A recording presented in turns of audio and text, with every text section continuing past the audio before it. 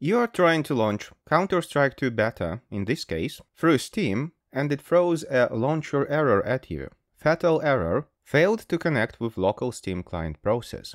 If you Google this problem, in most cases, the advice will be to repair Steam service. However, this won't help in this case, because the reason you have this error is your Counter-Strike 2 exe, the executable of the game, has Launch as Administrator ticked in the compatibility settings. In a properly working Windows, nothing requires running as administrator. If you have to tick this box all the time, that means there's something seriously wrong with your Windows installation and you need to do a clean install of Windows from a USB drive. In this particular case, you have to remove this tick and then try launching the game again, and it will run just fine. Of course, this solution is not only for CS2, but it should work for any other Steam game as well.